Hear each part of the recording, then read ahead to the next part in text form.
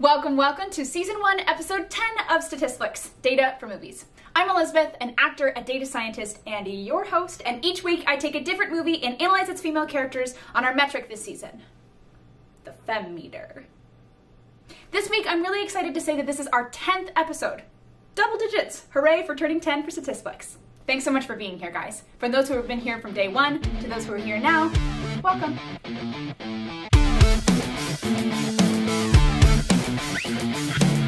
When I was doing my research on Kiki Layne, who starred in last week's video, linked below, I was surprised to find that If Beale Street Could Talk wasn't the first video that she was listed as known for. Instead, it was this weird action movie about justice-seeking immortals called The Old Guard.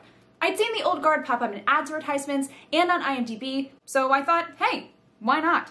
I'm a pretty big fan of action movies, Charlize Theron, and Gina Bythewood, so I kind of figured that I would like this movie. Today we focus on Andy, played by Charlize Theron, who scores a 92, and Nile, played by Kiki Layne, who scores an 89, and our third compare and contrast of the season. The Old Guard is different from past movies we've done for a few reasons. First and foremost, the two women that we're focusing on this week are both leading characters, meaning that we're not going to get tripped up in this supporting versus leading argument. Except for billing, which Nile does lose 7 points on, Andy and Nile start off on the exact same playing field. In statistical terms, we call this controlling for a confounding variable. That is, a hidden variable that affects the final score but isn't measured in the model itself. By choosing a movie that has two leading female characters, we've controlled for story, editors, directors, writers, budget, and also character type.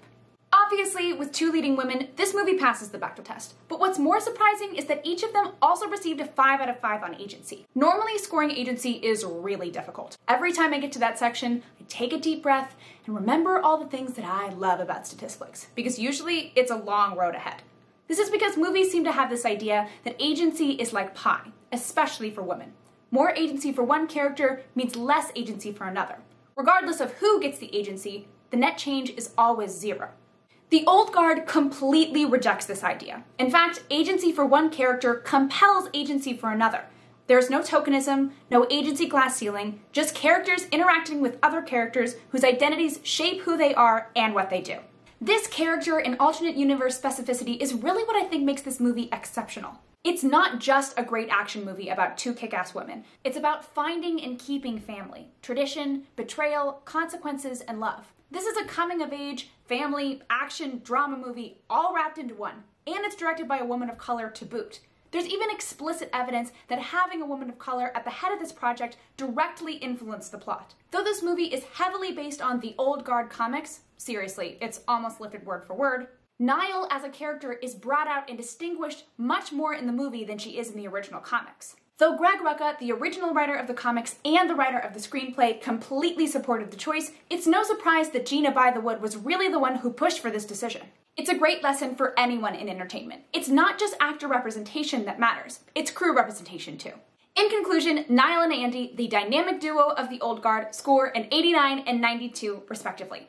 I know I say this about basically every statistics movie that we watch here, but seriously, you should go watch this movie. From 2007 to 2019, only 13 movies were directed by women of color. It's really important that we support these creators by watching their stuff. So, go to your Netflix account and search The Old Guard. Seriously, you should do it. See you next time.